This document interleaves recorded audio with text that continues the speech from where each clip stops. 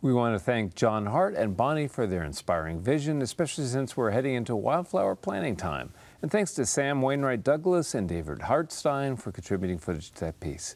Right now we're going to be talking about great wildflowers and native plants for hummingbirds. I'm joined by Andrea DeLong-Amaya from the Lady Bird Johnson Wildflower Center. Hello, Tom. It's always good to have you on this show. I love being here. And we have a great topic. My all-time favorite visitors to the garden, hummingbirds. And there's lots of great plants to talk about, right?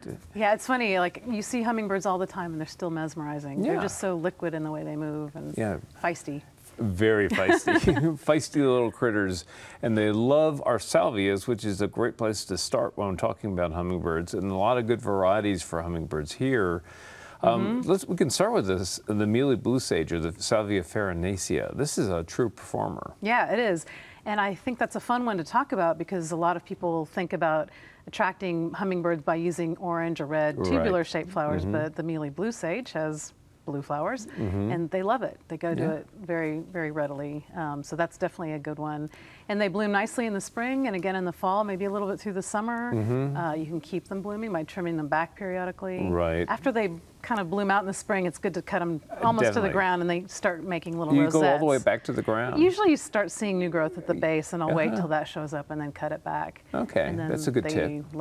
Get nice, lush new growth. I've been tending to deadhead them a little bit and then waiting and waiting. Yeah, well, you can do it that way too. Yeah. If you cut them further back, then you just have more fresh foliage. Okay, all right. But you might have to sacrifice a few flowers. A great plant, we have some right next to that, Salvia greggii, which is like the state plant of Texas. Right, that's the go-to. It's just a hard worker. Yeah, it's the workhorse of the gardening.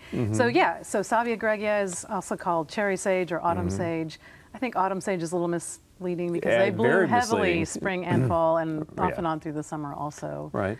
Really great for attracting hummingbirds and some of the larger butterflies too. They all tucker out a little bit in summertime sometimes as well, and a light shearing on those seems to revive them really nicely. Yeah, I think that's a good tip. And but so many color forms now, it's like it's a little dizzying.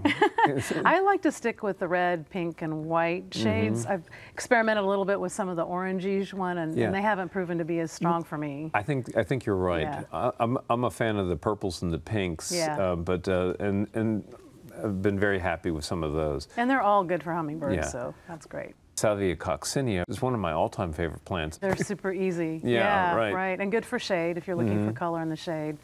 And they bloom all summer, a little more reliably through the summer than the other salvias we just talked absolutely, right. And you know, once they kind of establish colonies, they're pretty drought tolerant as well. Yeah, I've been surprised too because I think of them as liking more moist soils, but I've found them to be fairly drought resistant too. And come in a lot of different color forms now. The native, of course, is red, but there's white color form and some really pretty coral colors as well. Yeah, and I've had good luck with all of those. Yeah, me too. They're a tad aggressive, but that's a good thing. Yes.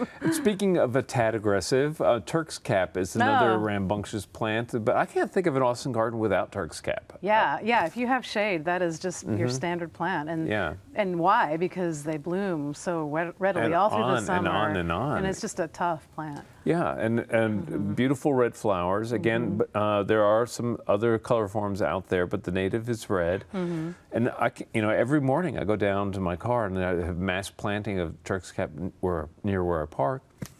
And there's always hummingbirds on it. That's true. Yeah, they are very programmed to go to that plant. Yeah. My favorite are the red, just the standard red colored ones. Yeah. Well, it's a super plant, colonizes a large area readily. I like just to put plants that like to duke it out with each other. Salvia coccinea and the Turk's cap, and just let them go. Tough things. and they'll find their way, and really drought tolerant again once established. Now we have another plant called the marshmallow, I believe. It's in the mallow family at least. It's in the mallow family, yeah. Right. So this plant I call it heartleaf hibiscus. Okay. Tulipan del Monte is another name that people are familiar with. And this is a terrestrial hibiscus. Many of our native hibiscuses like aquatic situations. Sure. But this one you would see in kind of the scrublands, dry scrub in South Texas. So light shade and very dry, good drainage. Okay. But again, that color is just so fabulous. It is a beautiful, beautiful color, and again, a great hummingbird magnet. Yeah. really, I found that all of the plants that that are in the mallow family seem to be really good for attracting hummingbirds. Well, so the Turk's cap, the Pavonia, the rock rose Pavonia, the hibiscuses. Yeah, those are all good. All great stuff. I am really fond of our next plant, and I love the color on this one. It is. It can be a little tricky to mix with other colors because if you have purples and oranges, it can be a little bit tricky, but I love them with gray silver foliage or dark foliage. And there are some other plants that look really nice with it. Right. So that's an interesting color, but rock penstemon or cutleaf penstemon, I've seen them growing straight out of rock. So it's really important that this plant get good drainage and not stay very wet. Yeah, I like to turn in granite sand when I plant this, and it seems to respond really well to that.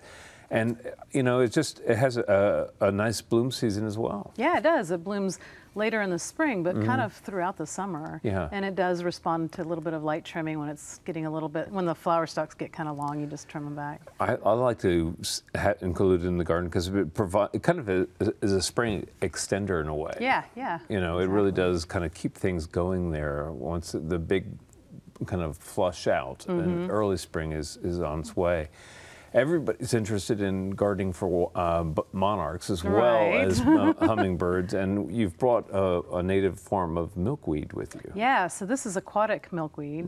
This is Asclepias perennis, and because of its name, you'd think that it grows in water, which it does, or moist soils.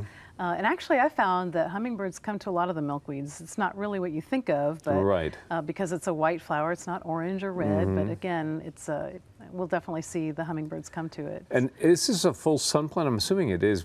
Actually, it likes a little bit of shade. Oh, really? Yeah. Okay. It's one of the few milkweeds that will tolerate more shade, which makes it appealing to. Well, it's a very attractive plant. It's very pretty. Yeah, and I like the foliage as well as the bloom. I like the kind of needle-like foliage. And of course, it's good for attracting butterflies and bees as well. So it kind of covers a lot of the territory. All the visitors are welcome. Yeah. Okay. Flame acanthus. And we've talked about a few rambunctious plants. There's another one. But this, it's so easy. I love it. I love it. Yeah, it's just so easy. And that really is good, strong color for the summer. They bloom a little bit later. You know, after the spring season with all the color, then you get the next wave of the flame acanthus, also called hummingbird bush. That's why, because the hummingbirds really love it. Right. I do, because it doesn't bloom until a little later in the spring. I would say May, June, or maybe more like June, you can lightly trim it just to kind of keep the shape a little bit in bounds. I don't really think, you need to keep it really tight, but just to kind of keep it a little bit shaped. So, but then don't do it too much later than that, because you don't want to be cutting off the flowers. We cut off the flowers or force too much top growth, because they do have these long stems that grow out. And those are the ones that I kind of like to just lightly trim back. It's an aesthetic thing. You don't have to do that. All right. Well, again, super performer. Yes. I love the oranges. Really pop out in the garden. Terrific plant. And a lot of these plants I know are going to be available coming up soon at the Lady Bird Johnson Native Plant Sale. Yeah. So our plant sale this year is going to be October 20th and 21st. Friday is our members only sale, and then Saturday is open to the public. Okay. And we'll have all or most of these plants available at the plant sale, including milkweeds. I know everybody's very interested in that. Very much so. Until supplies last. So the milkweeds in particular sell out pretty quickly. Okay, so Friday members only, Saturday bring your wagon. Bring your wagon. Absolutely. All right. Well, Andrea, it's always a great pleasure to visit with you. You too. Thank you for coming on board and attracting those wonderful visitors to our gardens. We need to take care of them. Absolutely. Absolutely. All right. Coming up next is Daphne.